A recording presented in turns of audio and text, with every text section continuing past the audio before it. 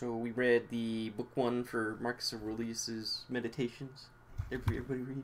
You read, Joseph? Okay. So there wasn't much going on in the very first book. It was mainly just he was just talking about like all the different things that he learned from other people. Like he talks about like Maximus and Rusticus and like two different Alexanders. His dad had a bunch. Yeah.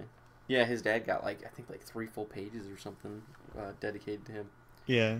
Yeah. It like keeps going. Like a good chunk of it's just like, I love my dad. He's so cool. Yeah. He's like he's the coolest thing ever. So he basically just like I guess the theme of the book one is that he just talks about all the different characters in his life and like how they helped make him a better person, essentially. I think that's like a good exercise to do, like in general. Yeah. Like, I think that's something I would recommend anyone do, is just sit down and think about like who formed you, in a way.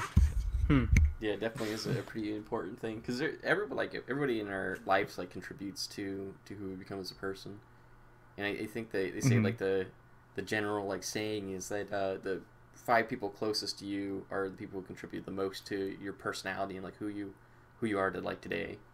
So, but I guess for Marcus Aurelius it's more like 10 people or something, and half of them are named Alexander. Really? Quite a bit. Half of them are named Alexander. Because he said like.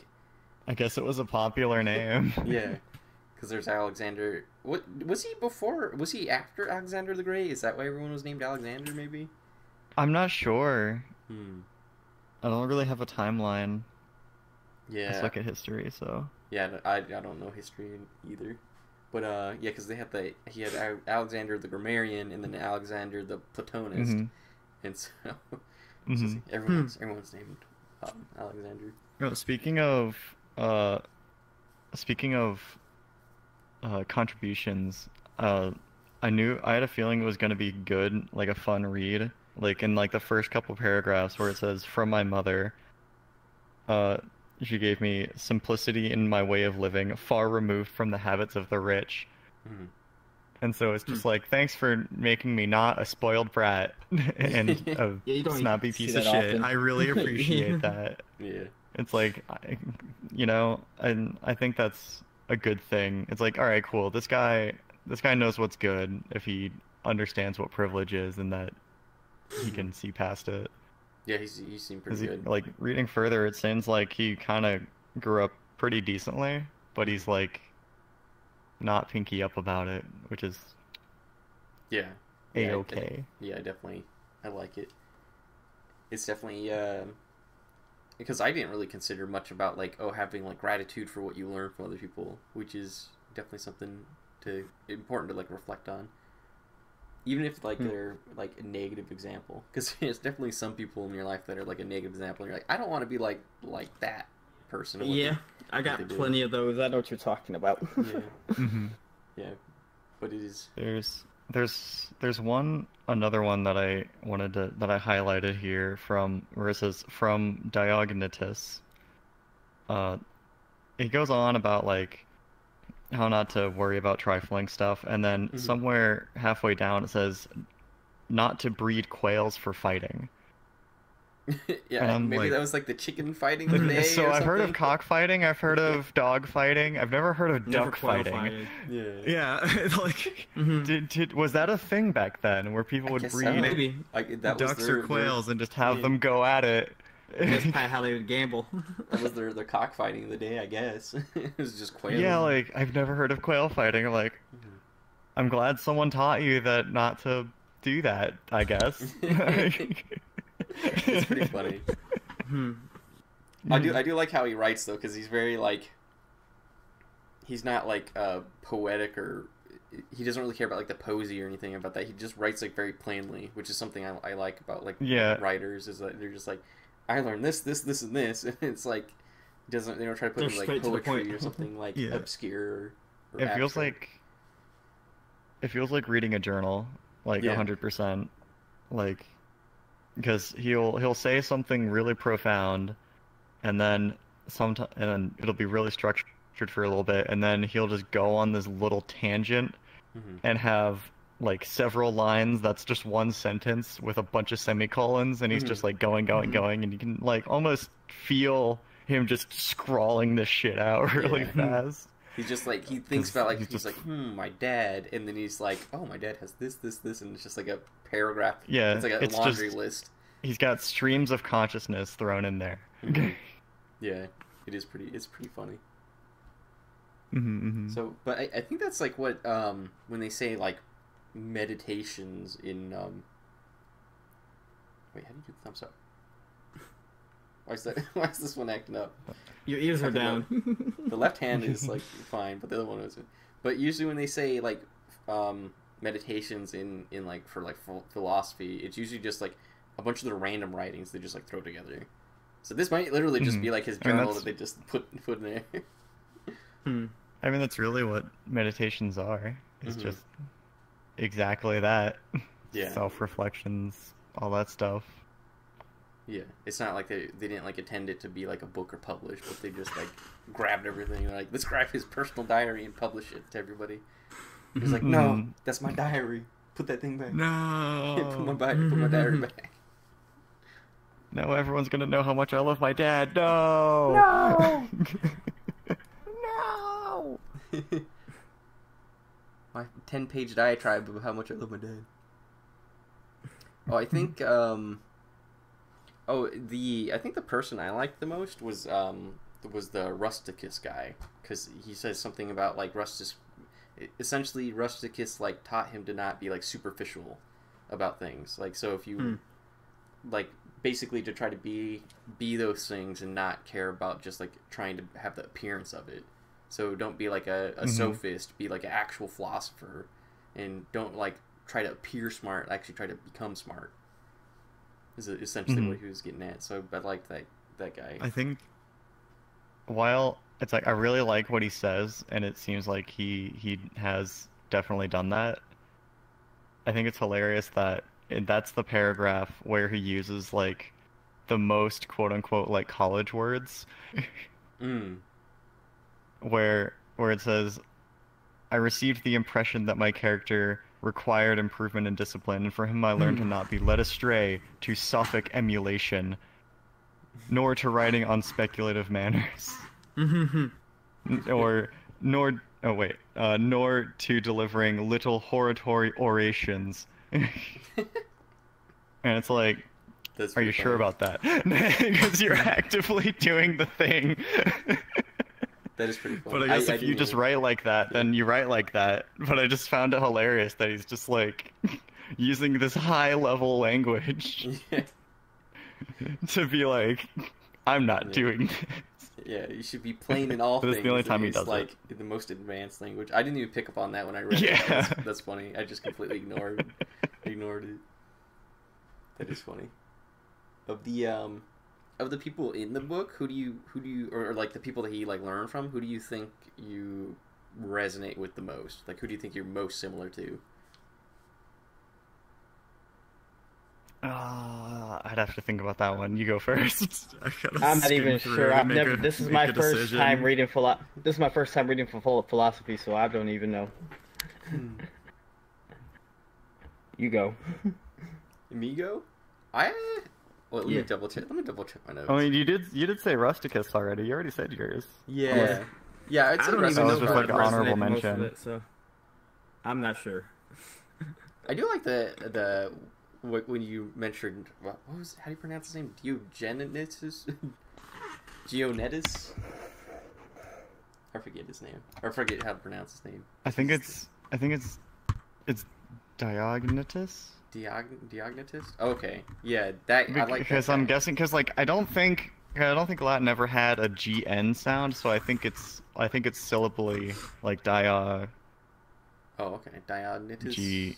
Netus. I think the netus is one thing, and then the diog is another thing. I have no idea because dio is like a prefix, and I've never seen it with a G. I don't fucking know. We can't ask him, so we're just gonna wing it. Yeah. No, that's. I think his dad's name was weird. It was like Antoninus or something. There's like an extra N in there. Yeah. I was typing over the URL to my little tablet so I could like flip through easier, and I mistyped that thing so many times because I didn't see the other end. And I'm like, why isn't this working? Yeah, I thought it was just oh, it's not Antonius. but it's Antonius. Yeah, it's Antonintus. Yeah, Antonius or something. It's like enemy. Yeah, they just added the extra N in there. But yeah, I think the one I like just kind of refreshing, I would probably go with oh shoot, now I'm torn. I'm torn between Apollonius and Sextus. You just like those the are the ones I Sextus highlighted name. the You just most. like Sextus's name. Okay, part of it's the name, but it's also the one that I threw the most like highlights in, and so it's like, oh, okay, yeah. Okay, I got you. Because Sextus specifically says to look carefully after the interests of friends and to tolerate ignorant persons and those who form opinions without consideration. Yeah, that's pretty good. So don't attack someone because they're dumb, but instead, like, tolerate it so that they can not be dumb anymore. Because it's just a matter of they don't know, and that can be easily resolved. But if you just beat on them, then they're not going to get anything out of it. You know. Well, I wonder how you apply that. Look out for your pals. He says like you should offer the expression they should use instead. And I'm wondering like, well, I think he says you should adeptly offer the expression they should use. And I'm like, I wonder how you do that, because that's obviously a skill. That's a pretty hard skill. Like, oh, you're wrong, but here's the correct expression, the correct statement. So I don't know how exactly you do that. I mean, if it's something that you know about, then you can push your glasses and actually the fuck out of them. Actually. But actually. Because I remember there's this one time my dad came home, and he was like, he probably had an argument with somebody, and he's pissed off, and he's like, Darwin's stupid. If evolution is real and we evolved from monkeys, why are there still monkeys? And I was like, that's not what the expression is. And I'm like, I don't know how to correct you. And he was pissed, and so I'm just like, I didn't say anything. I'm just like, I don't want to get in a fight or anything.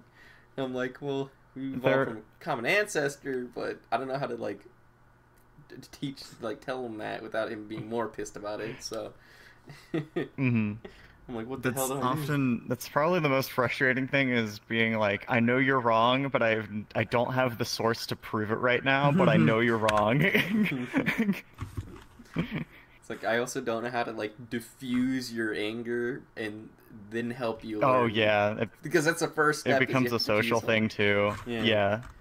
It's like, okay, somebody pissed you off. There was one person, and I have to diffuse you, and then we can like learn together or something.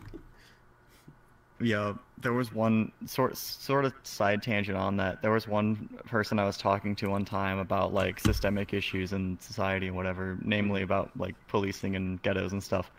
And when I was talking to him about it, I was trying to explain it in a very specific way without using the term systemic or systemic violence, because I knew as soon as I said it, he would turn off.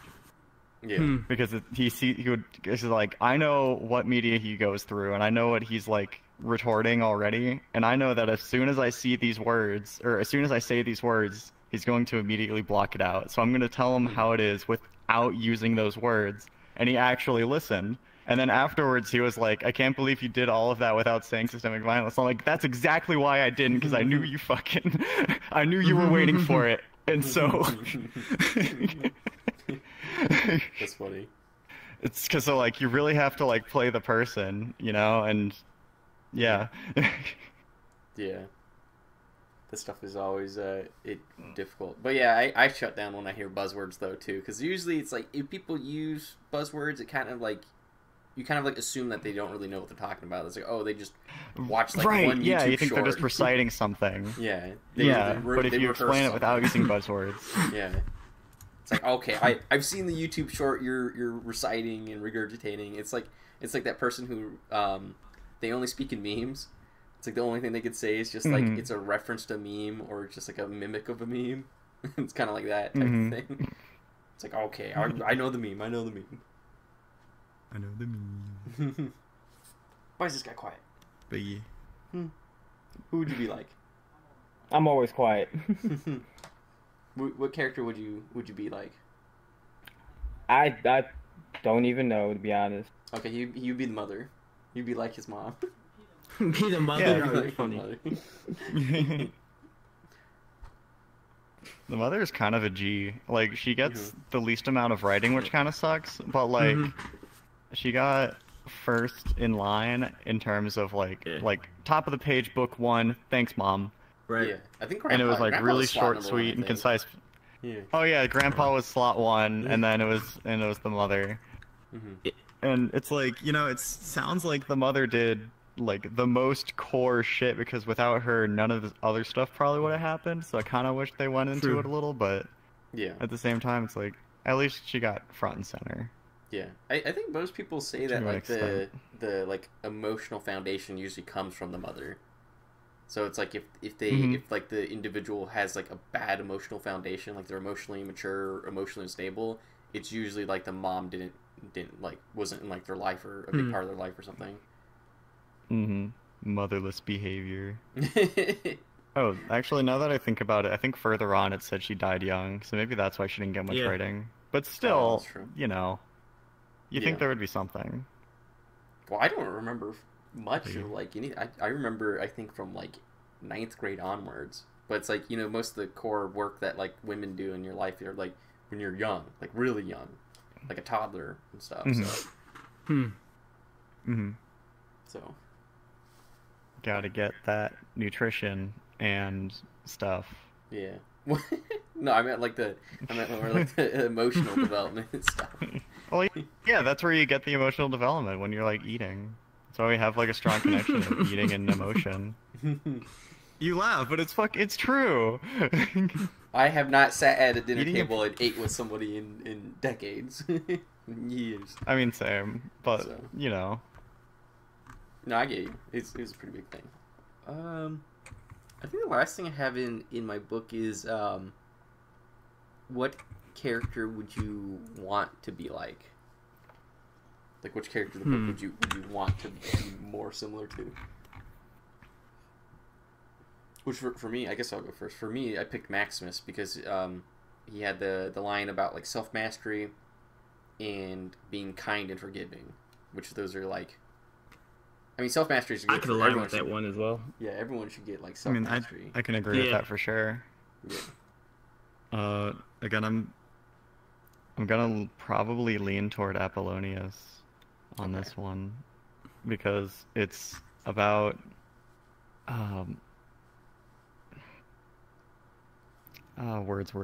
It's about like dang it, I had it and I lost it.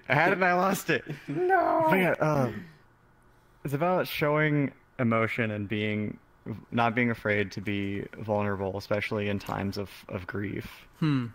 And, like, I think that's, like, a good skill to have. I guess like, I think there's too much emphasis today on, like, being tough and having a stone face, and it's like, no, why would we applaud that behavior? I don't think we need that. Yeah. I think it's totally fair to show that, like, hey, this sucks, and we should do this thing right here. Kind of sucks, and we're gonna give it, like, the attention it deserves because it sucks. Yeah. And we should all acknowledge together that this sucks and find unity in it, because I think that's what, like, tragedy can also bring people together. Yeah. And I think putting a stone face on everything just makes this whole individualist thing happen, and it's really dumb. Yeah. Yeah, I think people, there's, like, it's kind of like an extreme. It's like being too emotional or being, like, not emotional at all. It's like you want to be, like, balanced somewhere in the middle and, like, you know, feel emotions in, like, proper times and stuff. Like, it's okay to grieve and cry and stuff, like that stuff happens, but but you don't want to be, like, on one side of the extreme in, like, pretty much anything. Right. I mean, I think that's fair for everything in balance. Yeah. Because, like, there's also the saying, don't cry over spilled milk. But I guess if you're just really emotionally attached to that milk, then I mean, go for it. Bawl your eyes out. No. But you're gonna exhaust yourself if you cry over every milk. It's kind of funny because the thing that I liked about like reading in general is that like everybody has like their own different like preferences and stuff, and so it's like I don't even remember Apollonius in the reading. I read it and I didn't even like remember it. Like I didn't retain it. I like basically it's really short. Yeah. Well, I basically fixated on like Rusticus and like Maximus because those are like the two characters like I like the most, and I like I guess relate to the most or want to relate to the most. And so I think it's always kind of cool when you guys like read books and talk about them, and then I hyperfixate on like one part, and then some other people hyperfixate on some other part. I'm like, I don't even remember that part. Yeah, and then you get a more full story. Yeah, it's pretty cool. You can kind of see like the one thing with Maximus. Yeah. The one thing with Maximus, I did highlight some stuff on. I had to like flip through to find like, where's Maximus? I don't remember that name. That's what I mean. Sort of video with Apollonius. I'm like, shit, hold on. I'm like, Apollonius, I don't even remember that. Yeah. But yeah, the one thing with Maximus I highlighted was just like he had like some neat lines. But there was one thing I highlighted where it was, nor did he ever laugh or disguise his vexation. Or sorry, nor did he laugh to disguise his vexation, which is something I really liked. And that's something where I think that's a really admirable trait of if you're pissed at something, or if someone says something that's like kind of fucked up and you do that awkward kind of ha ha ha ha, this makes you uncomfortable, but I'm gonna laugh so we don't get into an argument about it. It's like, I think it's far more effective to be like, hey, that's not really funny. That kind of sucks. You shouldn't say that kind of thing. We're not going to get into it, but like, I'm not going to give you a pity laugh for saying something rude. Like, no. A lot of people won't do that. Right. Because nobody wants to be confrontational, and that's, time and place for everything, but like, there's certain things where if you get the opportunity, I think it's good to not do the ha ha ha, yeah, that was funny, dark joke. And it's like, no, it's like, man, why'd you say that? That's what a vibe killer. Shut up. Yeah, definitely. It's like that's just like a normal like habit that's like kind of hard to break, because especially when you're like around people you're not too familiar with, you're just like, okay, yeah, trust me, I used to do it all the time. I mean, I'm trying to like actively do it less. Yeah. I don't have a lot of friends because of that, so yeah, I speak my mind and I tell them how it is. So he does. That's true. That's how you get good friends. That's either they learn something and you become friends like through the betterment of each other, or they say throw their hands up and be like, well, you don't think my jokes are funny, yeah. It's like, okay, well, I don't want to fucking hear your jokes anyway. Goodbye. Or hear what you think are jokes. Yeah. Yeah. It's a win-win, honestly. Yeah, I think it's more important just to have like quality friends, and even if your like friend zone is like small, it's like, which is good for me, because I think mentally I only have the capacity for a couple people in my life, anyways. I'm not like some weird extrovert person where like, oh, I need 100 friends and I want to talk to them all daily and stuff. It's like that. That is way. I don't know how people do that. It's weird. They are freaking weird to me. I'm like, how do you have that many friends and you talk and hang out with a bunch of different people? I'm like, I have like 3 or 4 people I hang out with, and that's it. And that's like the maximum capacity. So. But those 3 or 4 people, they get all the love. There was looking at Maximus again, there was another thing I highlighted, whereas he presented the appearance of a man who could not be diverted from right, rather than a man who had been improved. Which I think is such a hard line of just like, nah, this dude was fucking born perfect. He didn't have to get fixed or repaired. Literally shows no flaw. Came out the womb just fucking banger. And I'm like, first off, how would you even tell that? I think that's a bit of, it's sort of odd, and I think it's kind of going into like nature versus nurture, or nature over nurture kind of shit. But like, without reading too far into it, I just think that's like, this dude is like the perfect man. Literally flawless, has never fucked up once in his life. Yeah. I don't know. With a name like Maximus, too. What a... Yeah. This goes hand in hand. But we don't even know how like old the people are, though, because he doesn't really say like what his relationship is with them. He doesn't say like, oh, this is like, you know, he's an old wise man. Once we get something. further into the book, they'll get into that. He mentions they were younger, or because like he mentions his regrets of like not telling them how much he meant to him sooner, and his excuse for that was because we were young and dumb. But it doesn't give like, oh, we were in our early 20s or in our tweens or whatever. It doesn't really say. Yeah. They just say, we were young and dumb and we didn't think about it at the time. Yeah. There's not like a whole lot of context between like the people. I mean, obviously, you know, his relationship between like his mom and his dad, but then the other people he mentions is just like, well, are they your age? Are they a lot older than you? Did you grow up with them? It's like, because, I mean, Maximus is like, probably sounds like he's like one of his like best friend or something like that. Like somebody like idolizes or something. So. They've clearly been homies from day one. Yeah. Wherever that day one started, it was homies from day one for sure. And I think it also touches into, I don't know, it's a bit of a cop out, but wisdom comes from any age. I guess. Yeah. It doesn't matter in the end how old they are, because so long as they're saying the wise stuff, it's like, well, they're right. When you're right, you're right. Yeah. I think wisdom probably comes from experience, but it's like, you know, obviously that's not like an age thing. Typically, it's like an age thing. It's like, oh, you get older, you get more experiences, and you get like wiser. But yeah. But you know, if you have a shit ton of experience when you're young and you can parse it really quickly, then you can drop some fucking bombs on people when you're, you know, 15 or some shit. Drop knowledge bombs. Yeah, drop some knowledge bombs on them. That's funny. Joseph, any thoughts? No thoughts. I don't know. It's my first time reading philosophy, so a lot of this is I was sitting there like confused. So I've never read anything like this before. Well, what do you think happened in the first book? What was it about? It was like more like an introduction. That's how I looked at it. What was it introducing?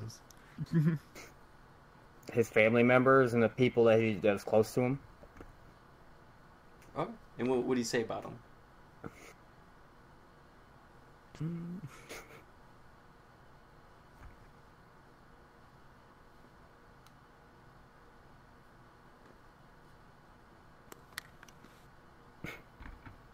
You okay?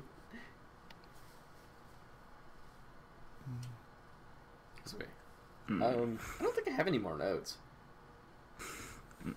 I like the apparently one of the note I had is apparently Maximus got ill at one point. Yeah. I just noticed that part when I was flipping through trying to find this one. There's a couple extra details I highlighted in red because I'm like, that's weird. This is sus. Because he talks about slavery a lot. Oh, he did?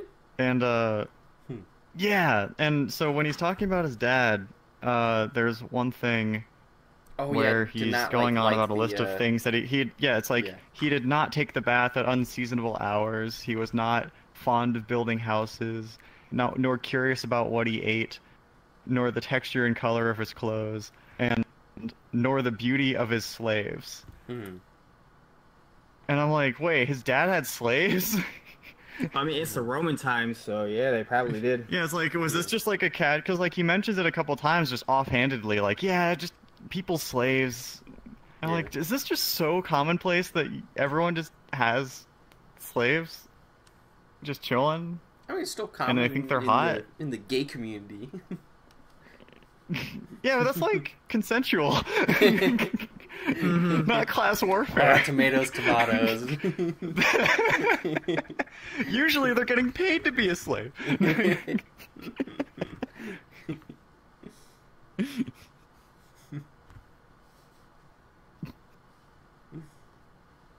I also like that he says that his dad works as if he has an abundance of time, which I think is just another good property of just like Mm-hmm. Yeah. act like whatever. You got time, be patient, all that stuff, which is ironic at the same time because oh wait, that's in book 2, never mind. Oh. I got too far ahead. he basically says YOLO. Mm-hmm. Which I think Live that's each good. moment like you're gonna fucking yeah. He like takes his time on everything, which is like nice. It's like I usually end up rushing through things, especially like college work stuff. It's like, okay, this task I'm gonna half-ass and rush through it and speed run. Mm-hmm. Yeah, I find if you just add an extra second to things, you can get way more out of it. Mm-hmm. And it's going to be so much worth it. It's like just a little extra time gives you a big quality gain, and it's like, you know what, that's efficiency, baby. Mm-hmm. Yeah. No point in speed run. Especially in cooking. Yeah, like there's time and place to speed run, and if you can do something good and fast, then fucking go for it. But if you want something good, don't be afraid to add a little extra time to it. Yeah, I think the quality is the most important part, but it's also like, I guess like hard to, well, it's usually like you usually have like stress of other things you have to do, and that's usually like what makes you like rush through tasks that you shouldn't rush through. So it's like the skill of not stressing yourself out about the stuff you have to do later down the road is a skill that's important to learn. Oh, absolutely. That's like also why I am the #1 bitcher in workplaces, because they'll be like, we need this done fast. It's like, do you want it done fast, or do you want people to fuck up and make more work for everybody? Mm-hmm. Because if you force people to do fast, you're gonna get more mistakes. When you get more mistakes, you're gonna get more work, and then we're gonna take way longer than if we just took the extra second. Mm-hmm. Fucking chill, let us do it. Mm-hmm. Mm.